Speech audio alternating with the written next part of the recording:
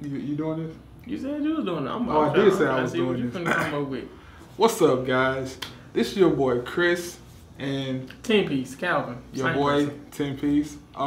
We here with Team APS, and you know, we posted a question on Facebook. You know, asking you guys what you want to know about us or what you want us to answer. So we got my guy Paul behind the camera over here. He's a moderator. Paul is our moderator. And Paul's going to ask us these questions. We're going to answer them live. We just picked a few of them, the ones that we like, the ones we think we can give you some good, nice answers with. And we're going to have some fun. So let's get started. Your first deck you ever played. You go first. First deck I ever played was that Blue Eye Structure deck, the Cabo deck.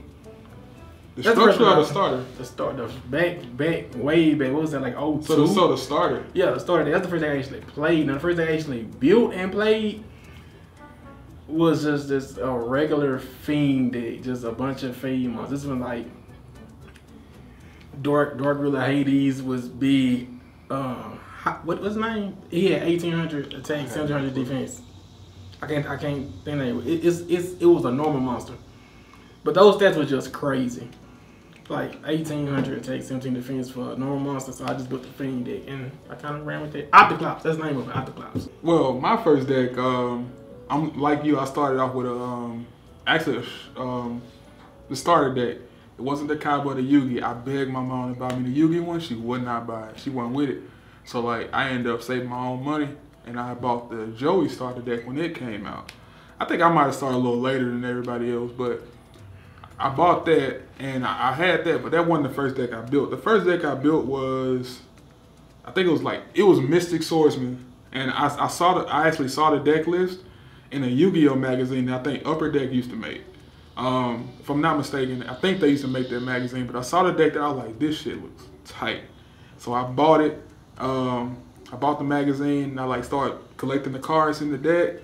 And I built that. It was fun. Like Mystic Swordsman, I used to like play 3 Tsukuyomi, like flip my opponent monster face down and attack it, send it to the top of the deck. It was amazing. I thought it was tight. It wasn't that good, but it was tight to me. So I won some pretty good games with it also, man. So I liked it. What do you think could be done to give ritual monsters a buff? My idea would be to put them into the extra deck. You a moderator. We don't want to hear from you. That was my idea would be to put them in the extra deck. My idea also is to put them in the extra deck. I mean, come on, guys. Like, just be real. It sounds so scripted, but dude, like, just be real. Why us ritual monsters in the deck? I can understand ones that actually have effects like Necroz. Like, they made that archetype right. That's like the right ritual archetype. They need to make more stuff like that in order for it to be good. But if you're gonna make all of them ass, you might as well just put them in the extra deck and. That way it doesn't count towards your deck limit because it's other, so you would rather put in them as far as those ritual monsters. So unless you make it Necroz, like, don't make rituals. It's ass trash, don't do it. Like, just make them synchros and put that shit in the extra deck. What is your favorite 2-card combo and what field does it make? Ooh, my favorite 2-card combo. Insect Berry and DNA Surgery. It doesn't make a field. It just turns your monster insects and they can't do shit. It's great. My favorite 2-card combo has to be Wind Up Magician and Shark. Broken. It makes a lot of different boards. The one that it made that was the greatest was the one we had Shockmaster, and Shockmaster was the shit. Nobody can mess up that field. Pretty much it was auto win. You know. You have to know how to play Yu-Gi-Oh! It wasn't a Hellman deck, contrary to what he believes. What do you think about people's closed-mindedness concerning Link monsters in Link format? Open your fucking mind. What I think about it is that we had the same conversation every time a new summoning mechanic comes out. Just get used to it. They're going to want to progress the game and shit, so we're going to keep on getting them. We're going to keep saying it's dead when they come out. We're going to keep on using them. It's just simple as that. You know it's going to come eventually. What he said. Your first tournament, what was the experience? Oh, first tournament. We went to our first tournament together. Matter of fact, that's when we met Paul, the moderator. I found him on YouTube some kind of weird way. That wasn't my first tournament, bro. Oh, I'm thinking about when we. No. Okay. That wasn't my first tournament. You gotta understand. I played Yu-Gi-Oh! I quit for like 6-7 years and I started back same playing. thing. We started back playing once we When I started back playing, that's how I met Paul. When I first started playing, I went to this store called Legends. Then I started going to books in. But my first tournament, I traded my very first tournament. I will never forget. I traded a Game Boy Color, a Game Boy SP for all 5 pieces of Exodia. That's what I did. It's crazy because my very first tournament, I went and I was just like blown away by the shit that goes on. Like, it was a kid that had a deck this tall. Like, that was like jank Yu-Gi-Oh! It's That's crazy. From books of me. No, it's another crazy story about that because I actually think I met him like back then, but I didn't know him then. I didn't know him till like later. That's the crazy part about it. But that was like my first real tournament. When I actually started playing like competitively, that's when we had first met Paul. We found out about his channel, and we all got cool after that. But it was kind of what I expected. I expected some tryhards, and it was. But everybody there was pretty cool. I'm friends with most of them now, so it worked out for the best. How often have you been to a tournament and had to deal with people with grubby hands or that smell bad? I don't really shake too many people's hands when I mean, I'll see people that's like fans of the channel. They might hug us, but I mean, I don't think any of them have ever. For the most part, you just pound people, like Paul pound people, like fist bump, that type of stuff. Somebody touched your face once. Yeah, that was weird, but you know somebody touch your face? Man, boy, I wish they would. It was a one-time thing. Don't touch my face at no more events, but it was a one-time thing. Ain't gonna happen. But yeah, we haven't. But the whole grubby hands thing, man. Look, we made like 3 videos about this already. I hate to say we made 3 because it was only 1. Man, just wash your damn hands, sanitizer, put some deodorant on. Be the penalizer, clean like sanitizer. Like, Fabian Thompson. just do that, man. We done made it. I'm a big dude, so I got to. I ain't gonna even lie. Like we gotta stay fresh. Hobbies other than Yu-Gi-Oh? Sneakers. Yes, we just got back from a sneaker con. That's actually why we couldn't go to, what was that? Nationals. Nationals. Yeah. Sneaker con was in Dallas the same weekend, so we ended up on that. That's like the 5th event I've been to. We definitely collect a lot of shoes. My other hobbies besides shoes, I'm really into being in a boys club, so I guess you could say clothes, fashion, stuff like that.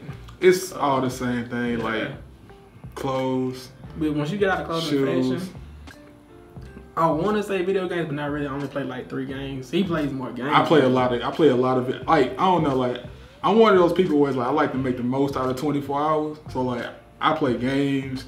Like I'm researching on the net, just all kinds of weird, crazy stuff that I can learn from. I'm buying sneakers. I'm talking to girls. I'm just doing a lot of fun stuff. But like my main likes, I love Supreme. Supreme is like tight. It's all about, you see this. I like Adidas. I like Yeezy. All types of stuff. I'm one of those guys, but I'm not obnoxious like most of them. But I like to have fun. Yu-Gi-Oh is just a real good hobby. I've been into it most of my life, so that's kind of one of my main ones. What are 2 decks that don't have synergy, but you wish they would, and you could play them together? I would have to say Gladiator Beast and UA. I'm just saying that because I know they don't go together, and I want them to go together, so I can say I created that. But yeah, I like punching people and doing cool stuff with cool effects. Ooh, and running from them. But I don't like stealing on people. I want to say something with like Crystal Beasts and Gym Knights. Yeah. Just because they all rock. No, that was the.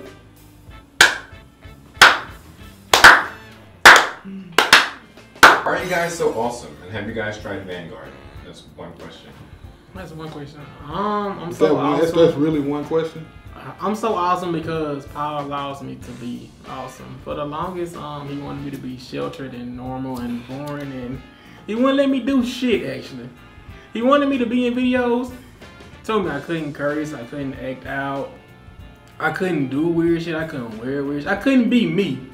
He wanted to put me in this little ass box. What's the word? What did he want to do? He tried to marginalize He tried to marginalize me. So I didn't want to be in videos, but now I'm awesome because Paul allows me to be awesome. I don't know, man. Hoes hard. This awesome thing didn't come along till a few years back, you know. I just found some newfound popularity in the world, you know. A lot of people started messing with me. Like, girls started talking to me. We love the baddies. Like, you know, I don't know. I'm just cool. I like people, and I'm genuine. I try to be genuine. I try to, you know, be cool with everybody I meet. I try to accept everybody I meet because everybody don't come from the same place. This is just me being real now. But I try to just be open. And being open, I think, equals being awesome. Because, like, that means you're just willing to do anything, willing to meet anybody. So, that's one of the reasons why I'm awesome. And do I like Vanguard? Hey, I love Vanguard. Can you? We don't need you to be a real moderator. Let us talk. See, there you go. You trying to box us in and shit. Like, you play Vanguard? I've never played Vanguard. I've seen the chorus a few times. I've never played. I don't think I have an interest to play though. I like Vanguard. I played it. Not enough people played it around me, so I didn't really get into it too much. But I like it. I like the whole mechanic. The cards look awesome. Great art design. The show was actually pretty good too, from my understanding. I watched a little bit of anime, but you know, Vanguard's pretty cool. But back to you, Nadeska. That's all the questions. That's it? That's all the questions. That's all y'all sent, man. Real? That's really all y'all sent. I feel betrayed. But if you like this video, I need you to go down to the comment section, comment, give us some more questions, because we might do it again with the twins, or Trail, or even the man Paul himself. I might moderate. I got a little moderate. Calvin might moderate. You don't want, you don't want me to moderate. But I ain't saying shit. Go down to the comment section, leave some questions, you know, like, subscribe, and that's about it, man. You've been watching Team APS, and we out. Peace.